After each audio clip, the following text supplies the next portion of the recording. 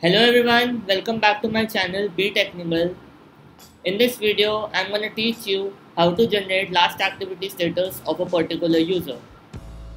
By last activity status, I mean we will learn how to generate date and time whenever a user logs in. Let's get started. The code for this would be pretty simple.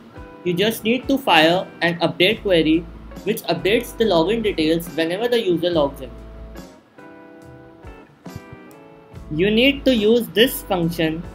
This function automatically generates the date and time whenever this query is executed.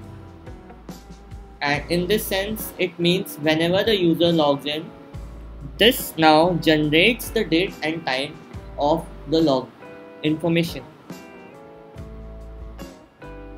Now, you can see this table. Here you can see this column last activity. This column has a data type of date and time because it stores the value of date and time when the user logs in. Now, if I show you an example by logging in,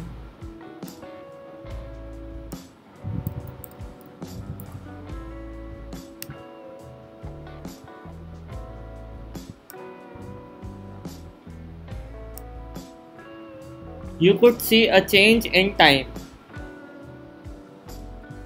Okay guys, that's it for now. Do subscribe my channel and press the bell icon to never miss out on an update. And if you have any questions regarding this topic, do write in comment section. Thank you.